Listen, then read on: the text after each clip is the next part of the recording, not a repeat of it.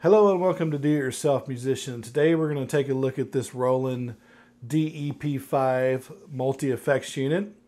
I own several of these. This is the latest one I bought off eBay. I love this unit for the reverbs in it especially. They're just amazing, characterful reverbs.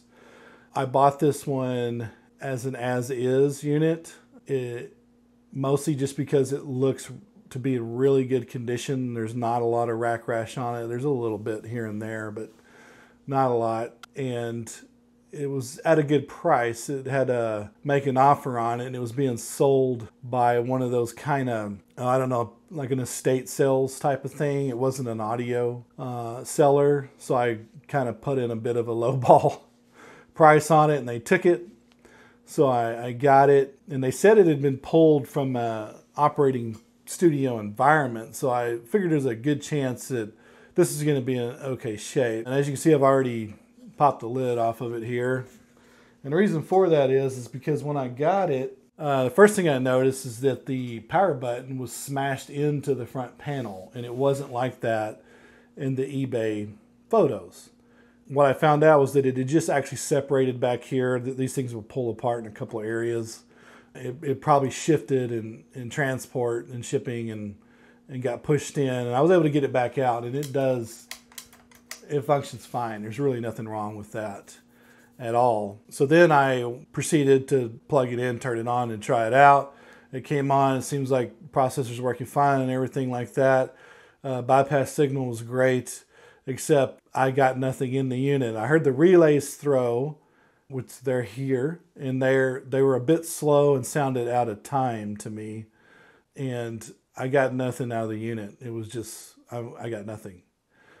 so I've been poking around in it just to try to figure out whether this thing is trash or not, and I was going to try to send it back, but poking around in it a little bit, trying a few things out, I did get it to pass a signal. It is passing a signal.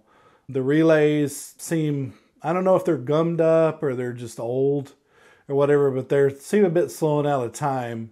But they do seem to actually be getting faster the more I turn the thing on and off. Maybe it just hasn't been used in forever. I don't know. But the real big problem with it is these jacks, they're loose, and you have a cable stuck in here and it hangs, and your audio level jumps up and down on it. So, and that's actually not very good news, because I personally have been unable to find these input-output jacks for these units. Roland doesn't sell them anymore. I found ones very similar to this. These are sort of a dual ganged unit on each side, but these have a particular switching system in them. When you insert a 1/4-inch plug, one of them takes it out of bypass, and if you insert a 1/4-inch plug in the other side, it will put it into stereo mode, and kind of the same thing on mono or stereo output too. So there's a different sort of internal switching. These things have 9 contacts on under each input-output section. So there's like 18 under this one, and 18 under this one, I believe. And actually, there might be less on the output. But so if you know where to find these with the exact right switching, let me know. Of course, I'll definitely take a look at that. But so yeah, so where we're at now is that I found out the unit, it does operate. It's not critically broken, except for the problem that these jacks are gonna give me. And one other thing that I want to show you here that I found when I opened it up. Yeah, there's a big stain on the bottom of it. Makes you wonder what lost its guts in there. So upon looking around, I discovered that the battery is toast. It's a CR 2032 3-volt battery, and it just released its guts. It was completely dead. And I'm sure that was contributing to some of the problem of it not wanting to operate right. So I think what I want to do with this is, number one, we will put a new battery back in it. Number two, take a closer look at these relays I've tried to service these before, and you have to be very careful. They really don't take good to servicing. I do know that I can get a replacement for these though, so we're probably going to just look at doing that. And beyond that, I'm going to look at a solution, a couple of different solutions for maybe fixing these jacks by either trying to just actually fix these things, which I've tried doing that before. I've tried taking these apart to fix them, and that's not a good idea. It doesn't really work, but I've got another idea of how I might go about doing that. If that doesn't work, then I'm going to look at possibly trying to just replace these with some other kind of jack or whatever, figuring out some other way to switch it. So first thing, let's just replace that battery. So, and I do have some replacement CR2032s here.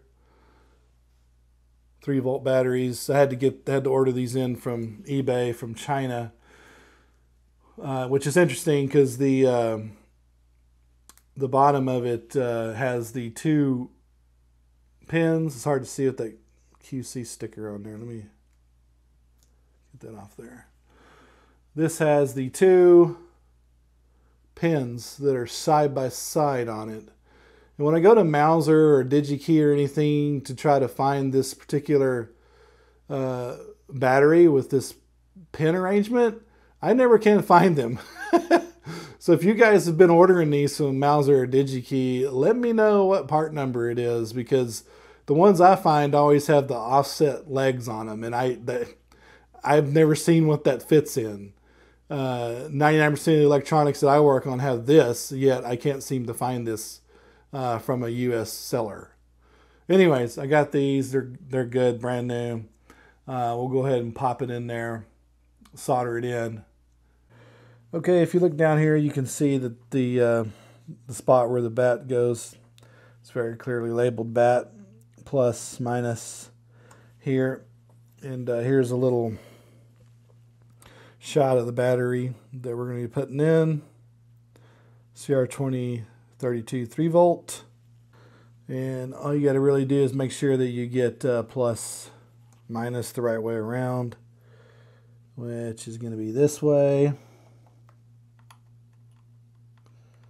It's a little wider than these pins are. But yeah, it's going to sit like that. Obviously, I'll have to flip it over to solder it in. Okay, we're looking at the bottom of the PCB now. And for these kinds of things that are not going to stay in there by themselves, if you turn it upside down, I like to just put the unit on its edge and solder in one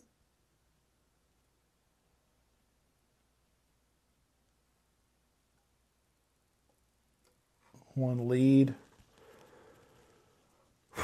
and then check and see how, if it's standing vertical like that.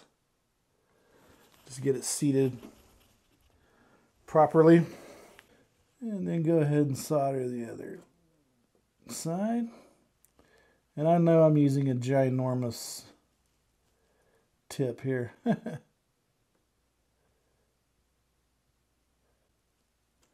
Bit hard working around the camera. I'm just going to nip these a bit.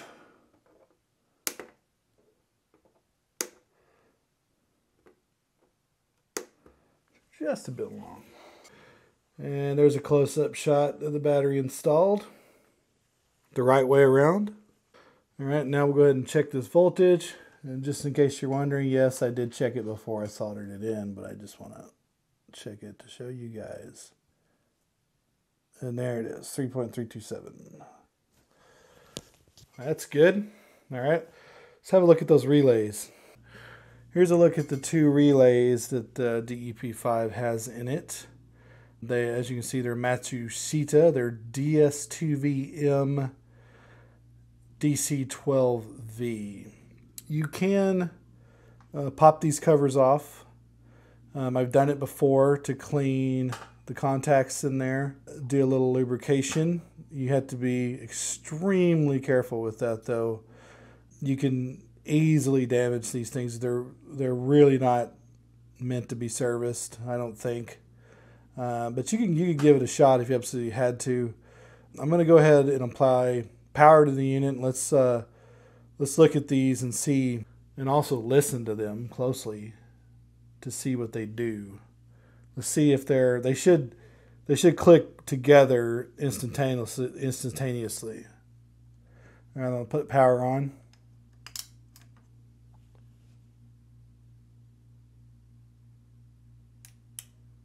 Okay, that was a clear illustration of what's happening. Did you see this one through before that one did?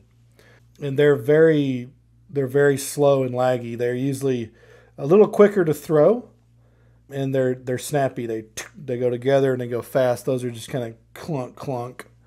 I want to try it one more time. They're good at turning off. All right, let me apply power again.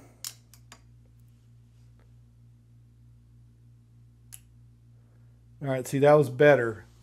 That's what I'm talking about. It seems like the more I operate them, the better they get. But, I mean, this thing, I think, has been just sitting up for a matter of hours since I was last working on it. And the relays are already mistimed. Or they're slow to activate. Yeah, and it just happened again, So my thoughts are to go ahead and replace these, because I believe that I know of the replacement for these. It's the same part number. It's not called Matsushita anymore, but it's DS2V. This M designation is different. I can't remember what it is, but we'll look at that in a second. It really is the same relay. It's in a yellow box. It's not clear. There's also, this part number crosses over to an Omron part number. So let's take a look at those, and we'll have to order these up to change them, because I don't have any of these in stock. Okay, I'm on the screen capture now, and I'm looking around trying to find a replacement for that relay, which was a DS series relay. The part number was DS2V. Is in Victor, M, DC12V.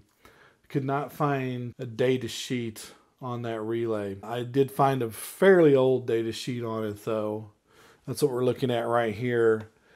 And this data sheet shows a DS2E as an Eric, M, DC12V. And if you look up here at this part number, it's a DS series relay, and then two for the two form. C is what type of relay it is. It's the footprint of it. In E, we have an E instead of a V. Just calls it an amber sealed type relay, whereas the relay that's in the DEP-5 is not a sealed relay, and obviously it's clear. So I think that's really the only difference between this part number and the one that's in. We have the M designation, so we're looking for a 400 milliwatt operating power. We don't have this L2 designator because that's for a latching relay. The relay that's in there in a unit is a non-latching relay, so it's not a part of the part number. And then, of course, DC 12 volts is what the relay is rated at, and it does not have reverse polarity. It's normal polarity. So looking down here, here's our part number, DS2EM DC 12V. Again, it's the M type 400 milliwatt. And scrolling down, we can see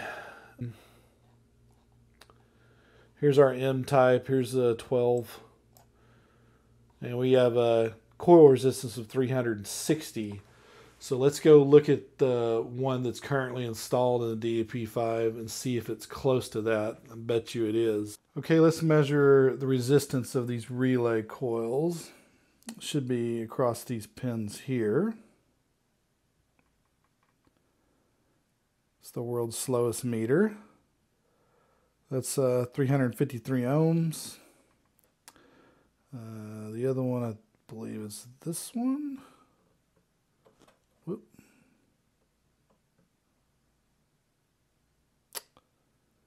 And that one's 351 ohms. Okay, so that tells us there that what our coil resistance is, so we can get a closer match on a more modern relay. Okay, so 350 ohms thereabout is what we have in there. So this looks like the proper relay that goes in the unit. I would say almost definitely this is a replacement for that. However, this relay is not currently available. This was discontinued around 2014 or 2015, and it was replaced by a DS2ES DC12V, which you can see right here. That is a high sensitivity type 200 milliwatt, and coming down here we can see it right here is the S type. Actually it's up here, this one, the S type, DS2E. Am I looking at that? No, I'm not looking at the right thing. Right here, S type. Here's your 12 volt, and right here we have a core resistance of 720.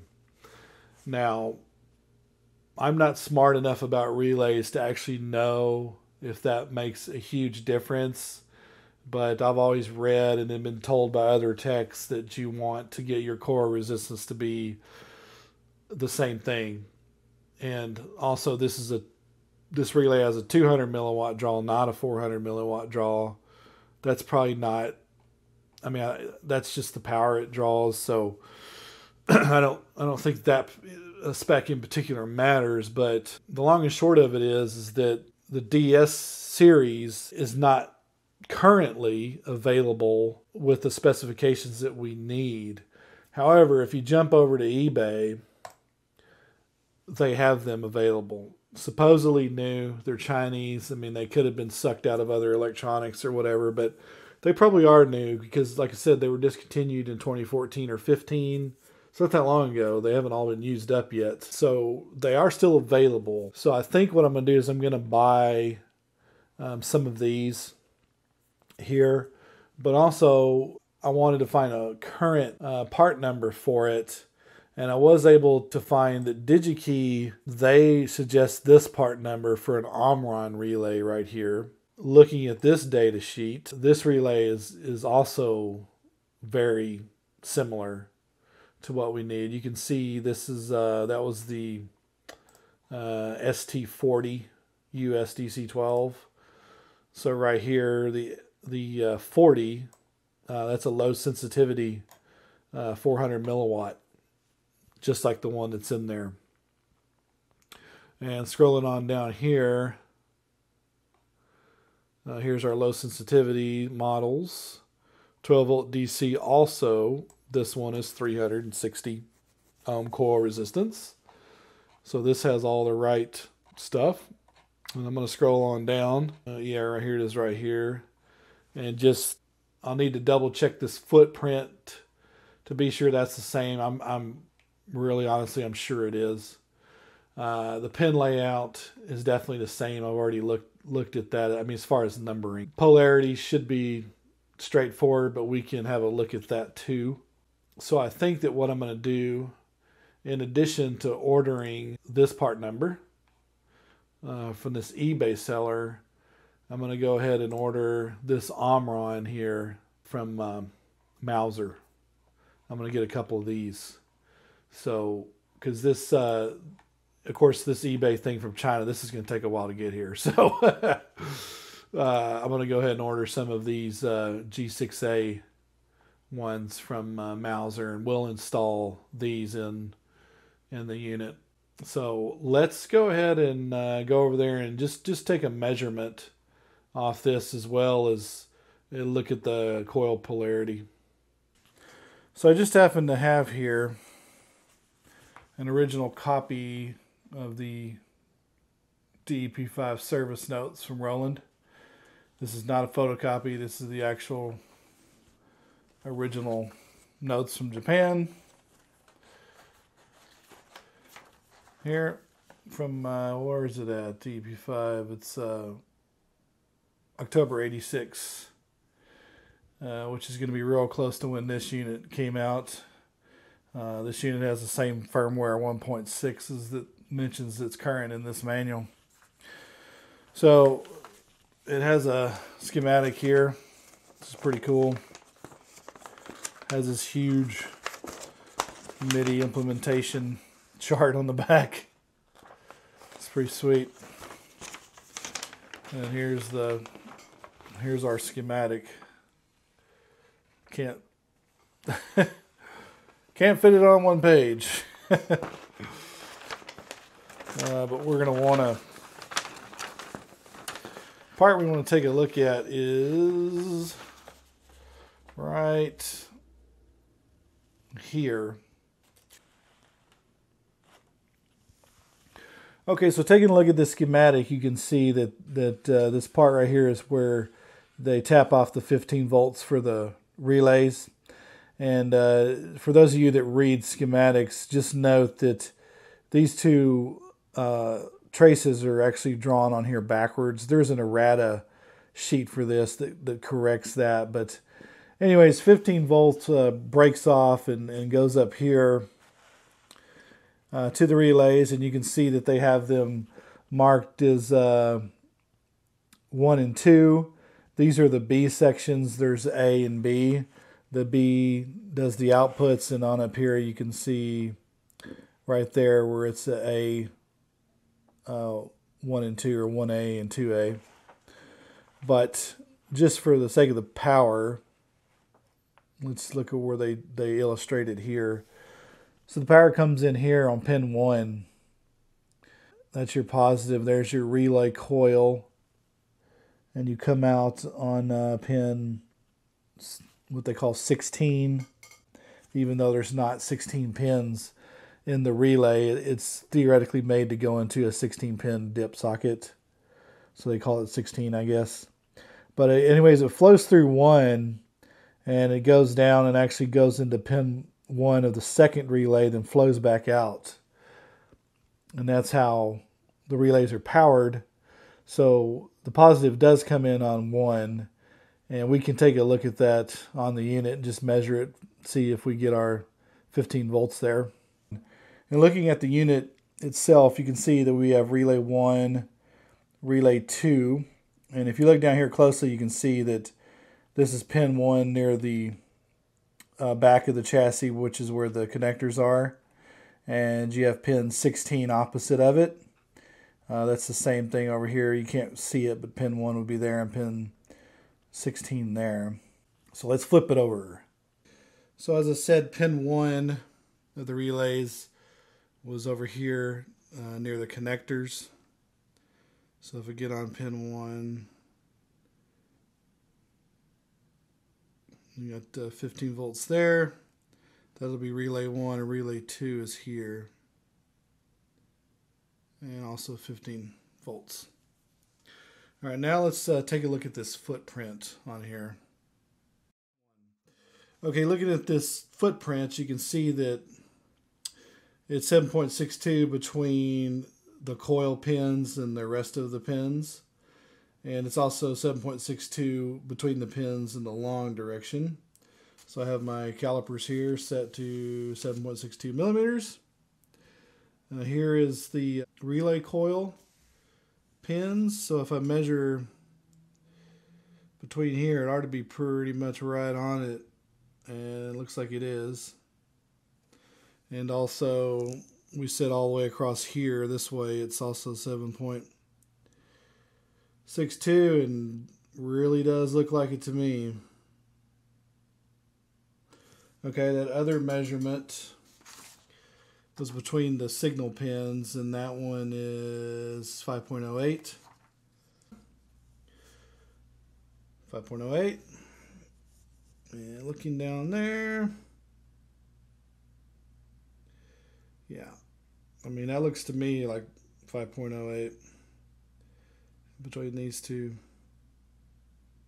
was also 5.08 millimeters. So I don't think that there's anything else that we can do to make sure that this is the right relay. So when a relays get here, we'll suck these out and install the new ones.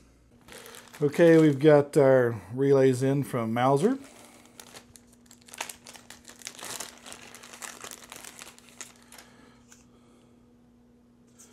Check these out here. These are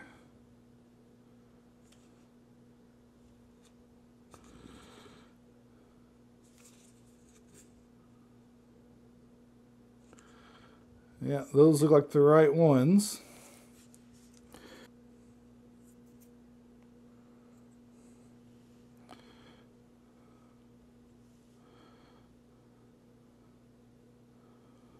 And there you can see the G6A ST40 US. There's the pin arrangement. Let's go ahead and check the coil resistance on this. Okay.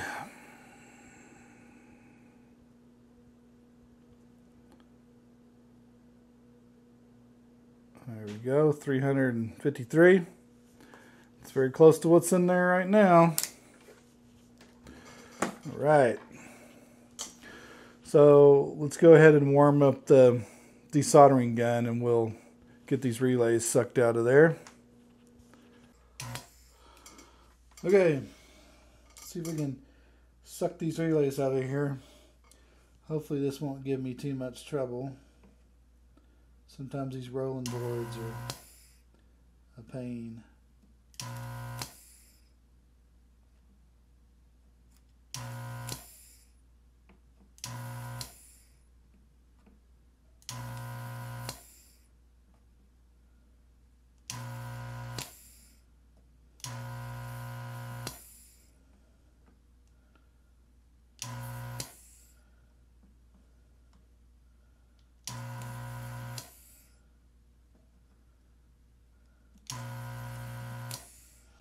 With these boards, you can often suck this solder out and it's still on the top side. There's so much ground plane on them.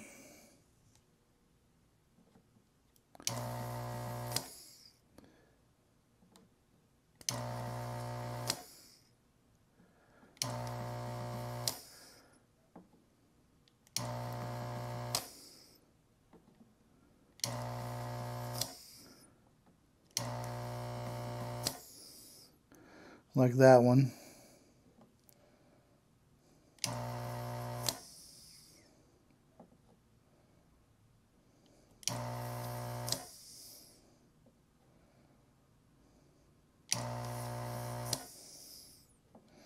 Probably this one as well.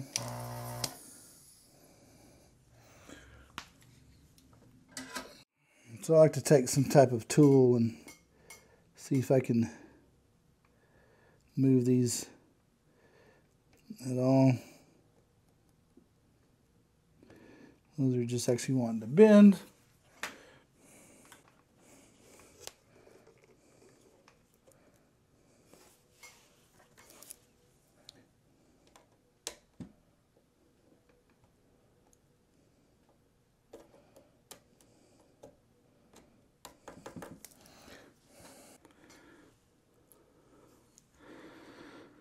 And there's our relay removed.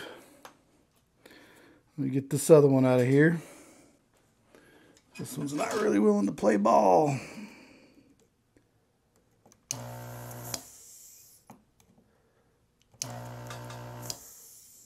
Oh, crap.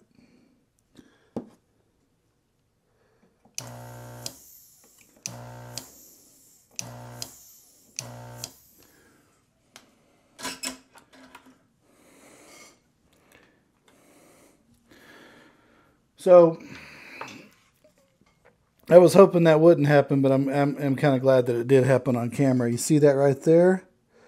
I just removed a pad off that. That's one thing about these Roland boards in particular, is it's easy to remove pads off of it. So we'll have to put that back on there, it looks like, because I'm thinking I'm going to need it to hold that relay in. We'll check the top side just to make sure that pin's even used, but I believe it is. So unfortunately, as you can see here, we did lose a pad that we need. I do have the pad. It came off on the tip of the desoldering iron. That's one risk you always run working on these old boards. I think these Roland units are especially susceptible to that. There's basically two ways you can remedy the situation. I typically try to just super glue it back on there. That generally works good enough, which is probably what I'll do with this because it's so small. If it was more of a trace length, you can use an epoxy to put it back on there, but I think I'm probably just going to super glue this one. But before we do that, let's clean this area. Just going to clean it gently with a bit of isopropyl alcohol here.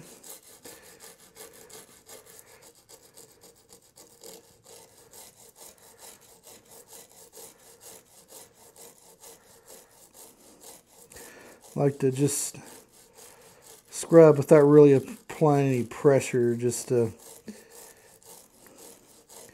try to get it as clean as we can right through here. These rolling boards also, they typically have a lot of flex residue. Like you can see all this crap along here. This is all built up. They really don't clean. I mean, you can see it here too. And up here. They really don't seem to clean these boards after they solder them up. So I really don't know why they don't. But sometimes when you go to try to clean these things, you wind up needing to clean the whole board. Like you just make it stickier and stickier because of all the residue. I mean, look at that. You can see what it pulled up there. That's pretty ridiculous. That seems pretty clean to me. So what I want to do is, since we need to replace this pad, I actually need to let this dry for a while just to make sure I'm able to glue to that. Then we'll try gluing that pad back on there. Honestly, if we can't get the pad to glue back down, it's probably still okay because that is a plated through hole. There's a trace on the other side of the board that goes to that. It's probably still okay. We can probably still get solder to get down in there and make a connection, but nonetheless, I'm going to try to get the pad to get back on there. Okay, I just want to show you where I super glued this pad back down. I mean, that's literally all I did to it, was just a little super glue and put it back down and let it dry. Okay, let's see if we can get these relays in here. Oh, gotta get the right way around.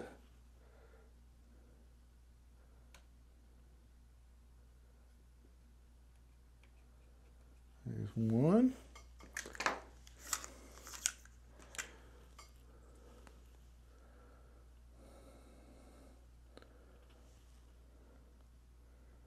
Kind of a little bit of a tight fit in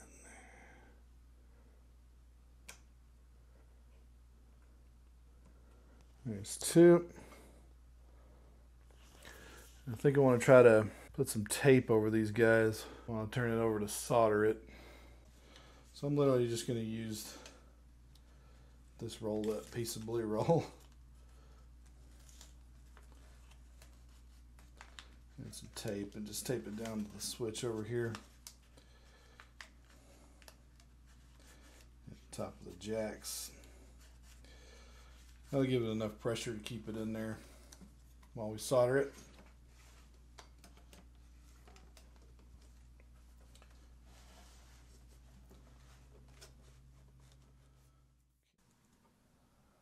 Let's see if we can solder these dudes in here.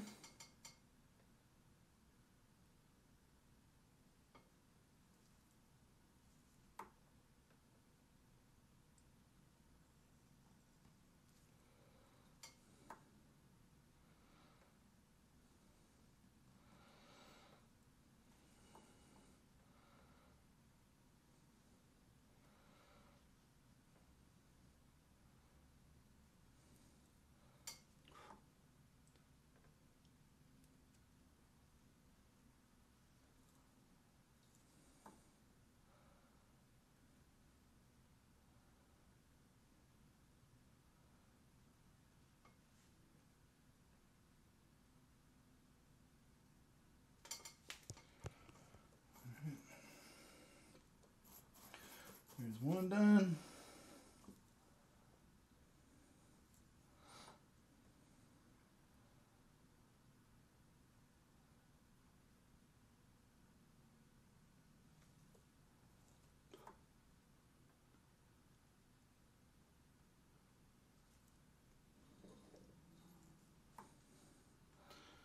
Here goes that pad that came off.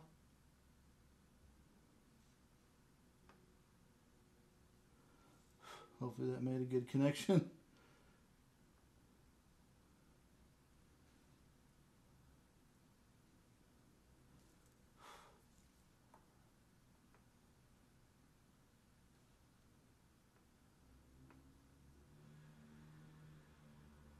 All right, that's good.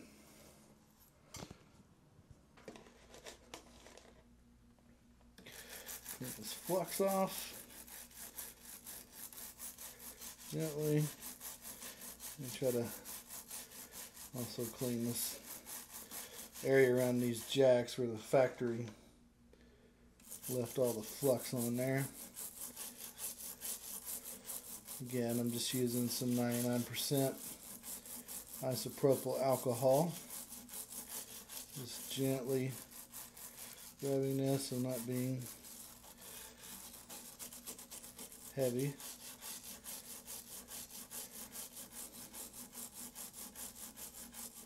Just want to clean these up just a little bit. Just to have a closer look at what's going on.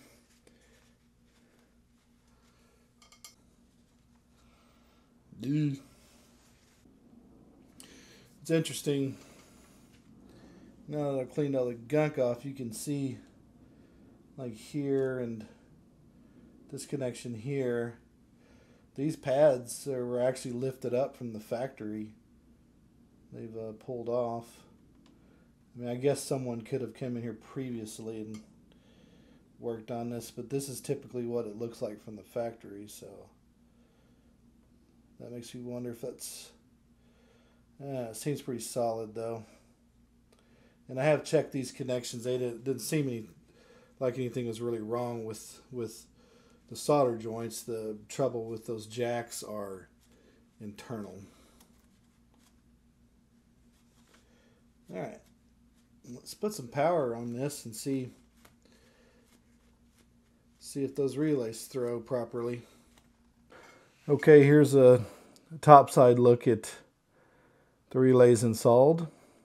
So I'm going to go ahead and apply power, and obviously we won't be able to see them throw over, but let's listen and see if they throw together or do they have a delayed sequence like they had before. And you know, I guess they could still, there could be something else that's causing that. It may not be the relays themselves, but I'm really hoping this will fix it. So I'm going to go ahead and give it some power right now, and let's listen.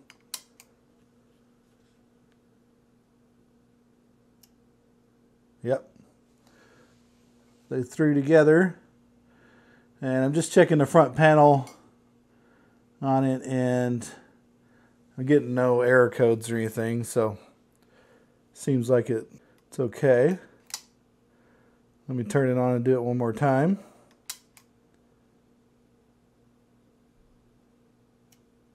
And there they go. Yep, they threw exactly together.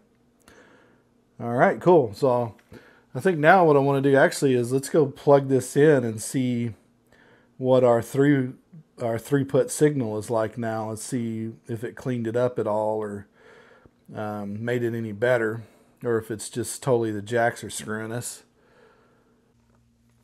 So as you can see here, I'm plugged into my Vox amp. Everything is plugged in. The unit's turned off right now. The amp is on. And thankfully the amp didn't squeal at me or anything, so we know something's right. Let's see if there's any bypass signal.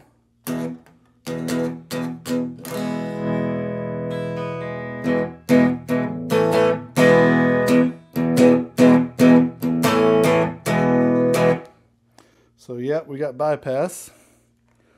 So let me turn the unit on and see what happens here.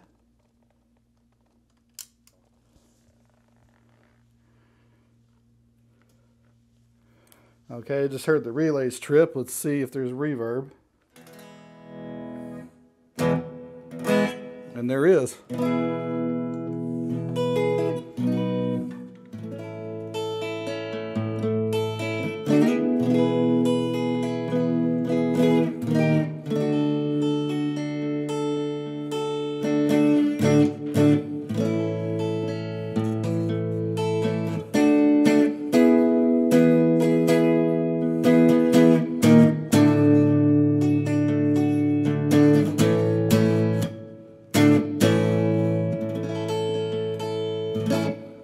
All right, that seems to be working actually. Input signal's a little hot.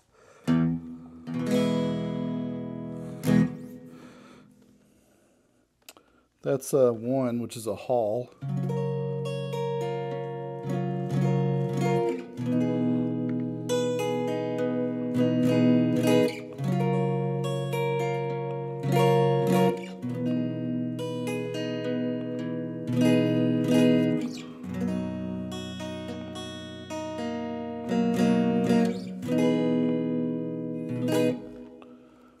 Okay.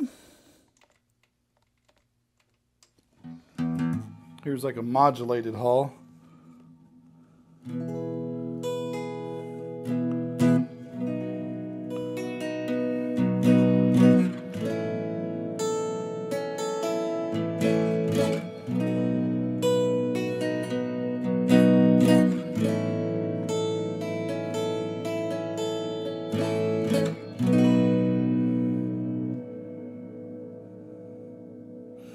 That has a super long tail on it. Let's go to 6. 6 is kind of the same thing with the shorter tail.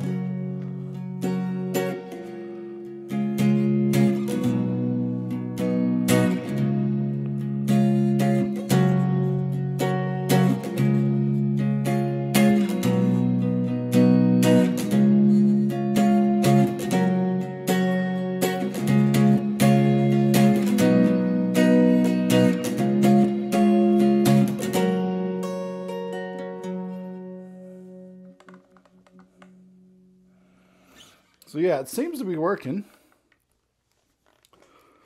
I'm gonna mess with the jacks at the back now and see if they're cutting.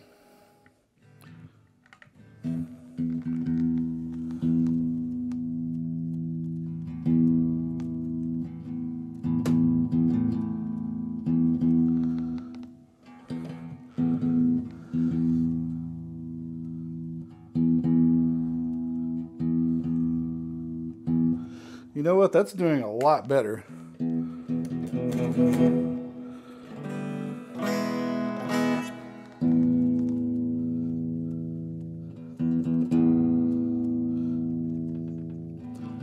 mean, actually, that's not really even cutting out, so maybe we fix this.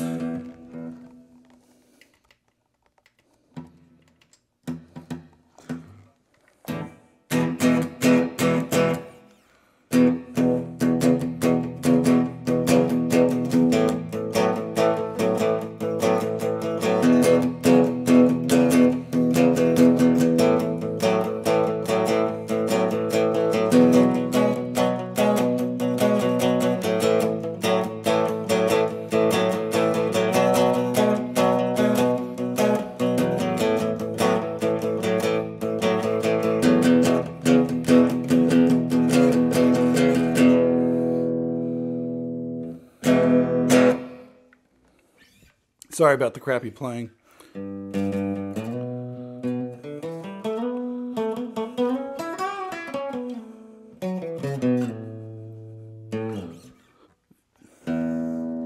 don't know, it's... I mean, I can hear a little bit of noise.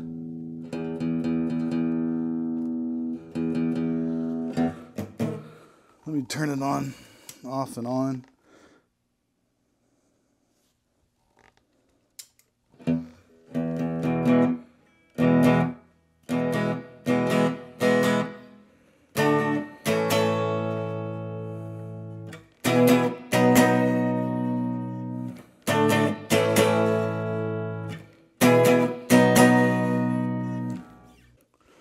Cool. All right, let's go just inspect the jacks a little closer, but the relays definitely seem to be repaired. I want to do one more test though. Let me turn this off. I'm going to turn it back on and listen to see if there's like a loud pop at the amp or whatever when the relays go.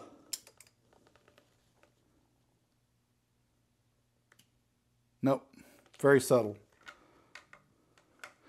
And just for shits and grins, let me try that one more time. Just turn the guitar on and see what it does. Nope. Very subtle. That's what the other ones do.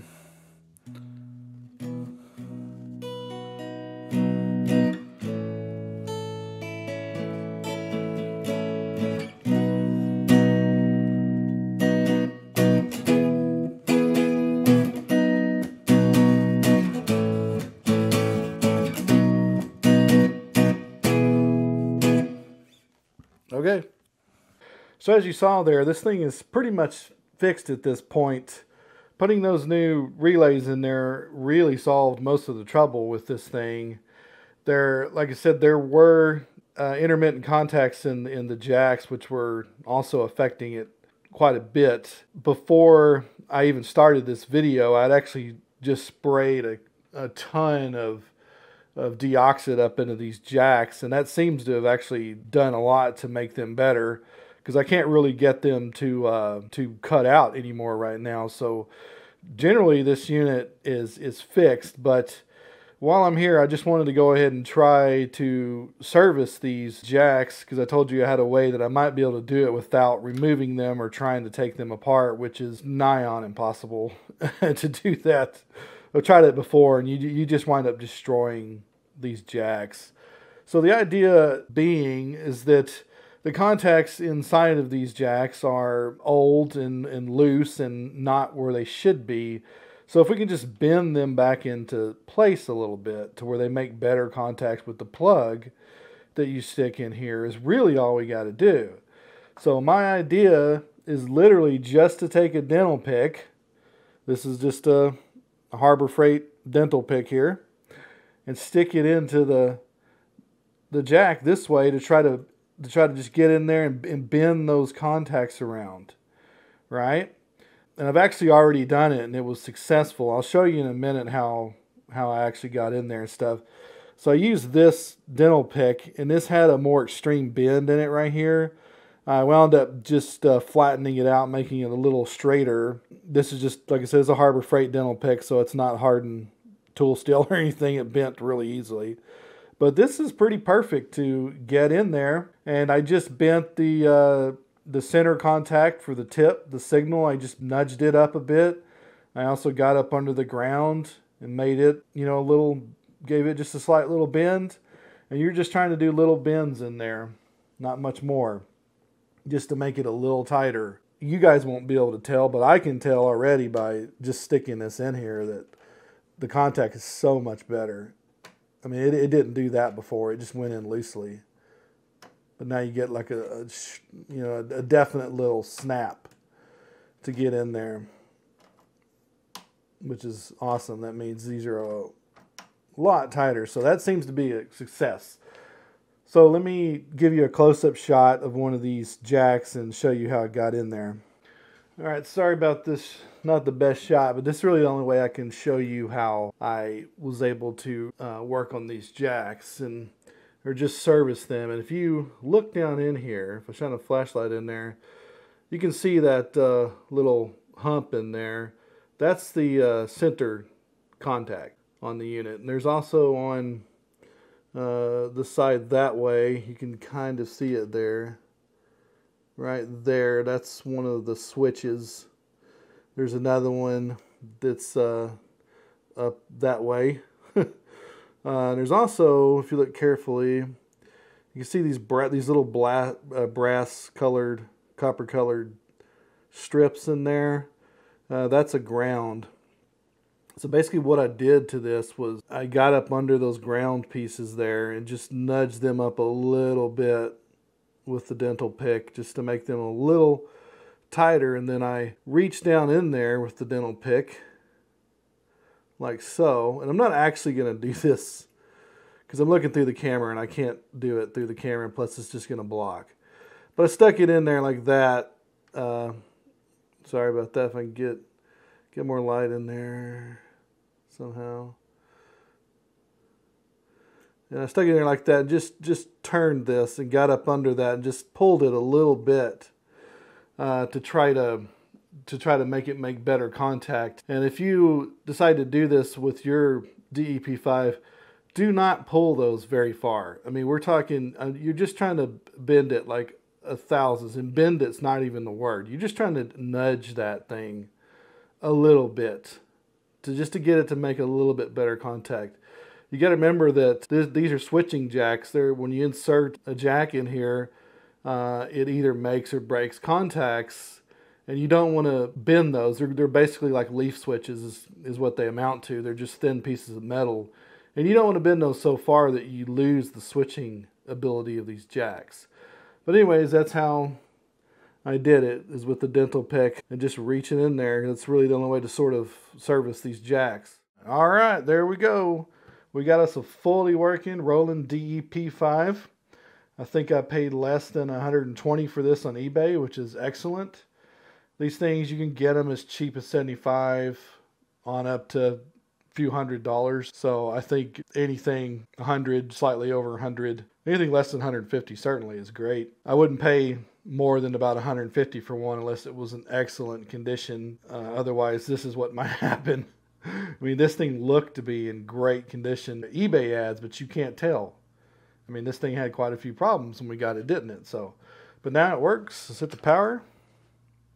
There you go. It's fully working. Memory works. All of our knobs are in working order. Let's change a few things here. No issues there. And also importantly, because we changed the battery, if we try to move on here, you'll see that we get a blinking starting. And that's telling you that, oh, you changed some stuff here. Do you want to save it in memory is basically what it's asking you.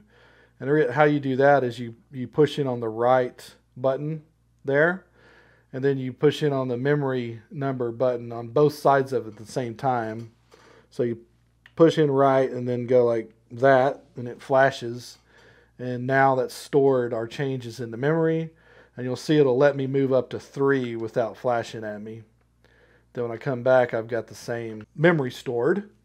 And if you want to see what's in memory, you can hit the value button over here, which is off screen, and it's telling you number 7. That's knob number 7, counting from here, 1 2 3 4 5 6 7. It's telling you that's the setting it's at. Knob 6, that's knob 6, and so forth. So all the way down to knob 1 is going to be your EQ or chorus setting low. But yeah, I don't want to go into instructing you how to use this, but that's it. That's the DEP-5 fixed and working. Thanks for watching.